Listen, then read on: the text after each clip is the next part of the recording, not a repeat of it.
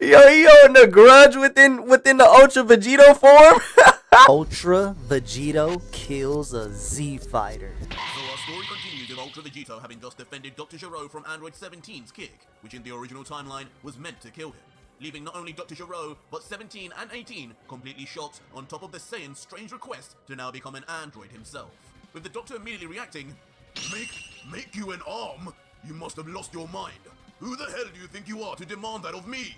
I still don't know who you even are, or how you got into my secret lab. Bro, he just saved your life. Make him an arm. But in a comedic turn of events, Ultra Vegito points forward his gruesome severed stump of an arm and replies, well, old man, first off, unless you want me to cover this whole lab in my blood, I'd suggest you start doing something about this injury of mine. I would have told him, bro. I am the guy who just saved your head from being kicked off soccer style to the next dimension. Facts. I mean, I will Hakai this whole lab. He don't even know what that means. He don't even know what that means. I will Hakai everything here. You will be nothingness, nigga.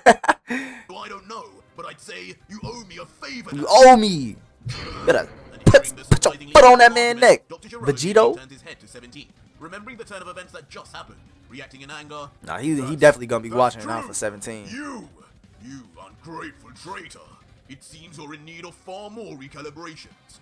The personality adjustments have made you even worse. In fact, perhaps you need to be put to sleep as a scrap project altogether. Oh man.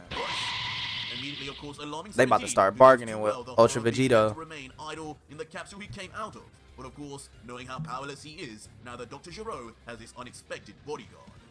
Turning around to his last remaining creation that hasn't turned on him, Dr. Gero naively calls out to Krillin's Though 18 is definitely turning on you. For whatever reason, that's his sister. You are functioning as intended. Restrain your brother at once while I find the deactivation remotes. Turning his eyes to watch 17 closely, he continues. It seems he can 18 no about to be allowed backstab to your roam ass. around, now that he poses a danger to both you and I. Though he was programmed to be stronger than you, it is more in techniques and ability than physicality. Why he make her? Why he make 17 stronger? That's sexist. That's sexist, Gero. You're getting canceled. I'm telling Twitter, we're canceling you. The fuck? He made 17 stronger. Exclaiming, now, where are you? I know it was in this pocket.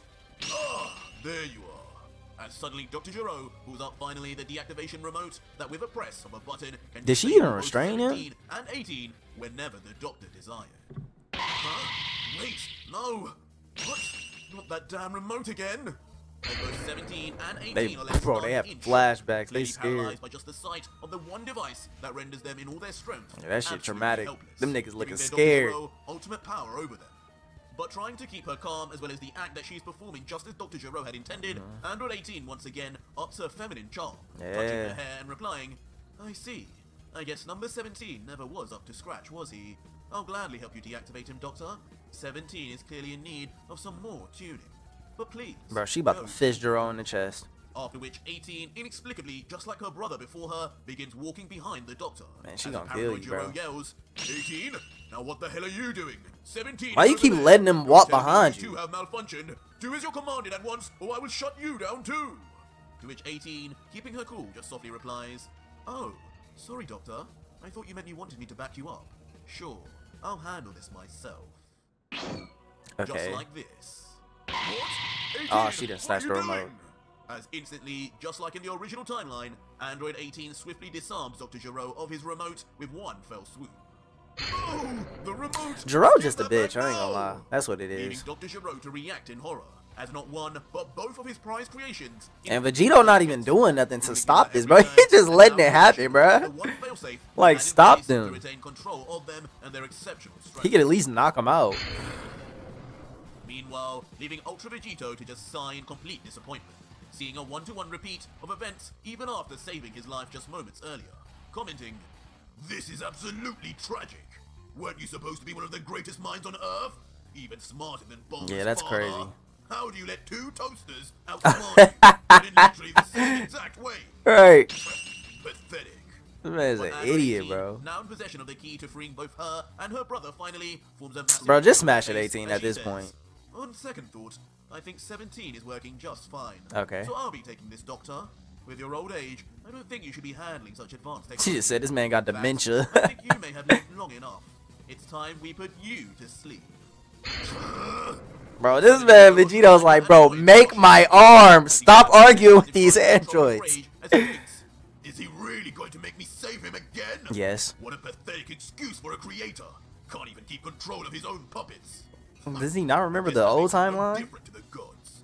Only difference is I will actually succeed in eliminating them. Regardless, I'm not letting that damn android ruin my chance of becoming whole again.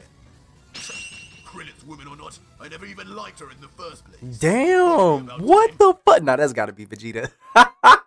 That's gotta be Vegeta hating on Android 18, bro. For what, bro? Oh, no, that is no, that is for sure Vegeta, cause yo, he got his arm broke by it, bro. Vegeta feel yo, he holding a grudge within the Ultra Vegito form. Yo, that's crazy, bro. Krillin's woman or not, I never even liked her in the first place. Dog. Probably about time I paid her back for what she did to Vegeta's arm. Yo, that's sick. He about to break her arm. Right next to 18. That would be funny if he make her. Oh no, he really's gonna do it. She viewed him as no threat. Get the hell off Is she me. crazy? Who even are you? If you wanted to die too, you only had to ask. What? 17, deal with him. 17 couldn't even stop this man from what? He Hokkaido? Be said, or indeed her brother 17 can come to her rescue. Ultra Vegito yells the one word that to this point had never been uttered in the Dragon Ball Z series. What? Yo, that's crazy. And she, just as expected, begins to erase, turning to dust before the eyes. I ain't gonna lie, that would be so terrifying to see, especially when like you don't know nothing about this. Slowly losing her place in existence forever. Dog. Nothing is left. And Ultra Vegito is I was expecting him to break her arm or something like that, rip her arms off. Well, there goes one more to the realm of nothing. Well, he got his get back. He got his revenge. You had no afterlife anyway. Yeah. Maybe now Krillin can start dating someone more. Yeah, that junk is kind of messed up that she wouldn't have an afterlife anyways, because if she died, like, she's not even human. Like, she's android. So where did she go? You know what I'm saying? Did she really even have a soul? Most likely not. You had no afterlife anyway. Maybe now Krillin can start dating someone more in his league. He just said Krillin could date somebody uglier. What did you do to her? What did you do to my sister? As immediately in terror, Android 17 steps back with wide eyes, completely unable to even comprehend what he's just seen. No data in the world could even hope to explain how his powerfully built sister had just vanished into thin air on the command of a stranger. Powerfully built? She weaker than 17. Android 18! And the remote too! What did he do to her? I can't sense any trace of her in the surrounding area. This man, got her ass erased. What is he? What was that? Wait, this nigga just popped up? Oh my god. Sold. Sold. Or sensing somehow the erasure of his once destined wife.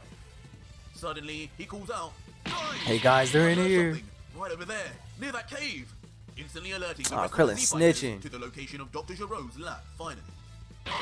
Dang. Vegito really might have to kill all his homies. Fighters on the battlefield suddenly turn around to the sound of Krillin's voice. Each surprised that Krillin, of all people, he really don't even gotta kill them though, because he can get Bulma to make him an arm. Like, I just don't understand why he didn't get Bulma to make him an arm. Like, honestly, he could have just let this alone and just went to Bulma and been like, "Hey, make me an arm." Would be the first to detect Dr. Giro's whereabouts.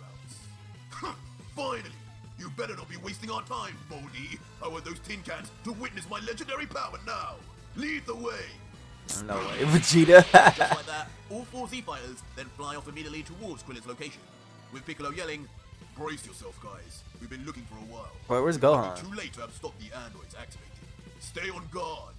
To which Vegito cockily responds, "Speak for yourself, Green Man. I don't need to fear anything."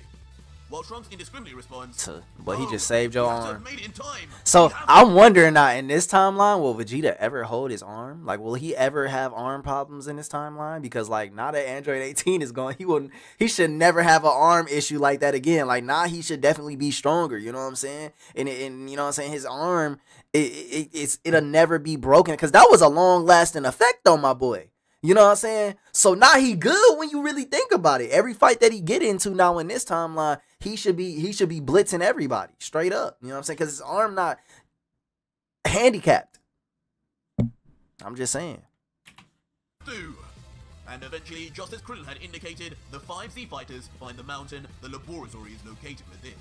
and before long enter the cave and find themselves at the foot of the steel doors, which understandably can't be entered without a code. As Curran comments, TN looks so weird. I'm sure I heard a couple voices. It's shut tight though. Do we just wait for them to come out or what? Or just blast it open. Wait, a couple of voices? That means Dr. Gero isn't alone. That means he activated the androids. We're too late. We have to get out of here. You know what? They see Ultra Vegito, they might just start scrapping with him. Vegito rashly raises his Damn, what if Ultra Vegito become like Cell Enough of your mindless chat. of this universe? If they're in there, then I'm coming in. Stand aside, fools, or be blown apart with it. What? Immediately shocking future Trunks, who yells wildly back at Vegeta in fear, knowing all too well the horrors of the android's power. No! Stop! If the android's already here, we need to run. If they see us, we're all dead. We need to wait for Goku. Shut up in mentioning that clown. The Prince of Saiyans needs nobody's help.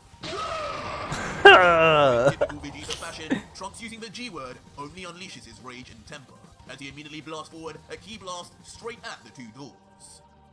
Nigga say the G word. Is that supposed to be Goku? Collision, of course, causing mass collateral damage with everyone nearby. Is he using Dragon Ball Z abridged like they quotes in lines, bro?